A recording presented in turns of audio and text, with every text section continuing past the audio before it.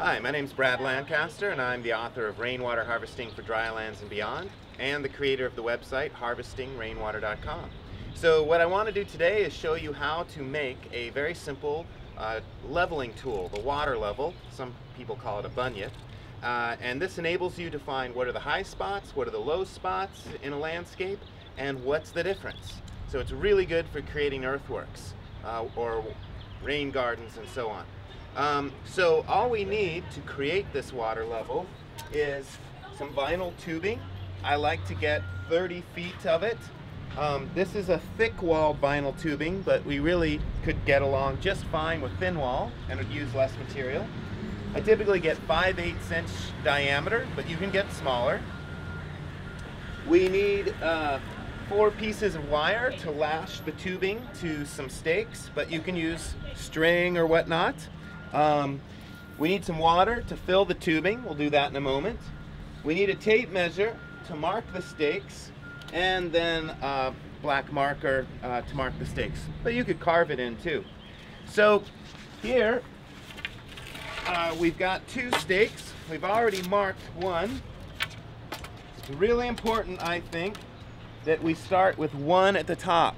Okay, and you can do inches and whatnot, or you can do metric. These are inches. So what I like to do is put the 2 stakes on level ground with one another, and if I've already got one marked, like I do here, and let me first show you how I did that. I would just take the tape measure, and again, starting at the top, I would just come along and mark it. Okay, right, every inch. But this has already been done on that one. I do not want to start measuring with one at the top on this stake because they're different heights. Okay, so if you see, I hold these up to one another. This one's slightly bigger than that one. Okay, that's fine as long as we make the measurements, these lines of measurement, the same on each, once we've got them sitting on level ground there. Okay, great. Got that one done. Now I'm just going to take the tape measure, use it as a straight edge. So actually easier if I put it on the ground here. If you had a speed square, that would be even more exact, but this works fine. So now I will take the tubing, some of the wire, and bring some of it so it's higher, just higher than the top of the stake. Lash the wire together. Okay. Get a second piece. And again, you don't need to do this with wire. It would be just fine to do it even with duct tape or twine, whatever you got.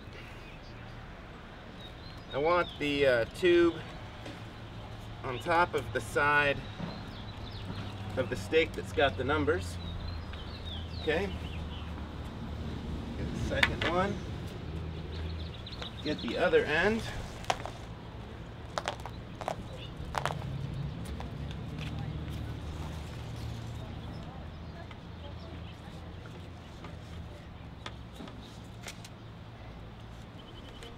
All right, we're all set. Now we just need to fill it with water. So ask my assistant Jill here. And actually one thing we can even do, Jill, if you'd like to lay one stake on the ground. This one? Yep. All the way on the ground. Flat. And what we'll do is we'll start pouring the water through, and when it starts running through her side, we'll have her lift up her stake, just like this one. Okay, this gets the water running through a lot quicker. So once it comes up here? Yeah, once you see it actually coming out the other end, then you will lift up your stake. Okay.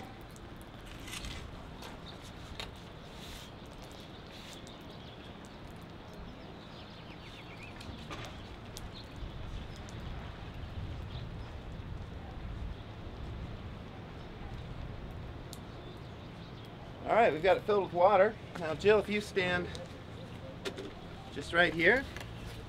So, if you can see, we've got some air bubbles in here, like right there. This won't work if there's air bubbles in it. Here we've got a really big one. Okay, so I will just keep sliding along like so, getting the air bubbles on up. If there's some tiny little bubbles, that's okay. The ones that really make a difference are the big ones that fill the whole diameter of the tube. And when you're working with the water level, on occasion you can just see if the little holes have, not the little holes, the little bubbles have become one big bubble, and if so, you can do this process to get that out.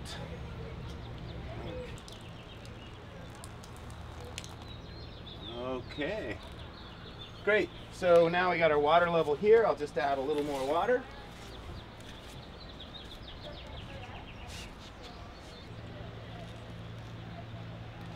Okay, great.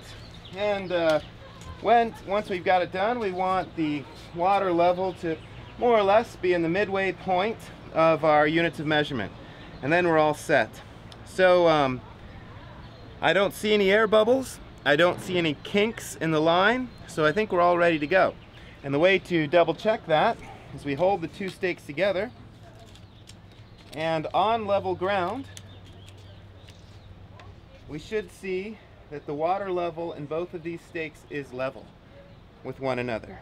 Okay, so there, we're good. So this comes down to how this all works. Basically, this is a lake in a tube. A lake is a body of standing water, and standing water will always have its surface level. Thus, this acts as a lake in a tube. So as long as the water's not moving, the water level in the two tubes will always be level with one another. So I can now lift one of these stakes higher than the other. Notice the water starts going up and down. To slow that down, I can tap the top of the tube. Okay, now it stops, and I read on the one stake it says 12. I read on the other stake it's about 22.5. Okay? And the water level is level with one another. Now if you look back at the stakes, you can see that the stake that reads 22.5 is higher in relationship to the bottom of the other stake. Okay, so we have, and let's say it's 12 and 22. Okay, so since the stake with the higher number is actually higher, we know with this particular water level, with one at the top, whoever reads the higher number will be higher in the landscape. This is why I want one at the top. It's really easy to think that way. How much higher is this one than this one? Well, if this one is 22 and this one's 12, subtract the difference. Okay, so 12 deducted from 22 is 10. So we know that this stake is 10 inches higher than this one. So that's what I love about this tool. It not only tells us what's higher and what's lower, but by how much. And the other advantage is it goes around corners. Okay, as long as you got one person on each stake and you're calling out to one another. So that's the basic way it works. And what I would use this for now is if I wanted to create a level line across a slope that would become a contour swale or a contour berm and basin, I could have, Jill, if you could come in, you hold on to that stake. Now, when we move this around, I'm going to put my finger on the top of the tube, and if you could do the same. And then I'm going to go down here, and let's see what the difference is between the elevations with us. Now here's a key thing. I sometimes have a bad back, and I don't want to get lazy and instead of bending over, read this thing like that. That will give me a bad reading. I always want the stake to be vertical. So now it's vertical. It's going up and down, so I'll tap this slightly to reduce that effect. Okay. Now it's stopped, and I read 15.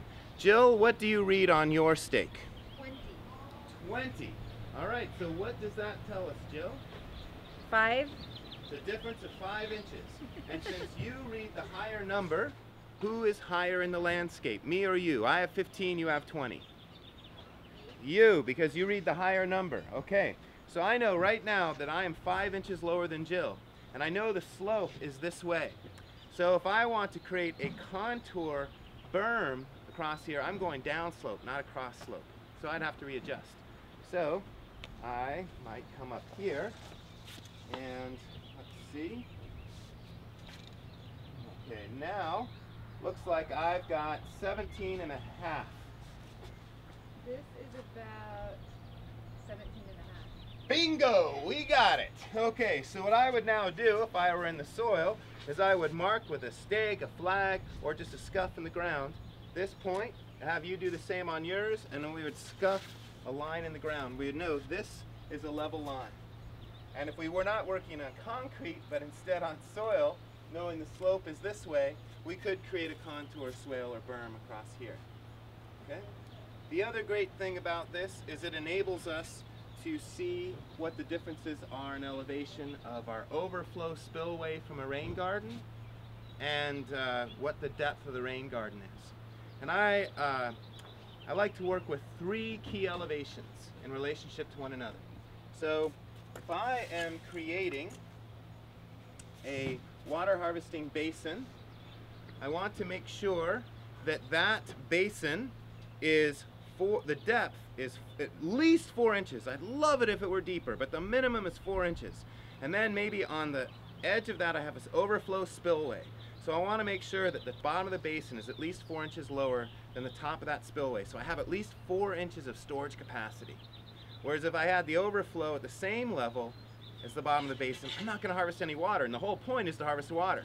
So that's one elevation. The other is I want to make sure the top of the spillway, the overflow, is at least 4 inches lower than the rest of the edge of the earthwork. Okay? So if this were a basin, down here is the low part of the basin, there's the overflow spillway. I want a 4-inch difference between the top of the spillway and the bottom of the basin, and I want a 4-inch difference between the top of the spillway and the edge. So that way the overflow goes where I want it to, not somewhere else. And then the last thing is if this is the edge of the basin, we want to make sure there's at least a 4-inch difference between the edge and anything like a building over here we don't want flooded. That way, if the overflow gets backed up and it overflows elsewhere, we don't flood what we don't want flooded. So those are some simple ways you can use this. There are others, but those are the basics of how to put together a water line.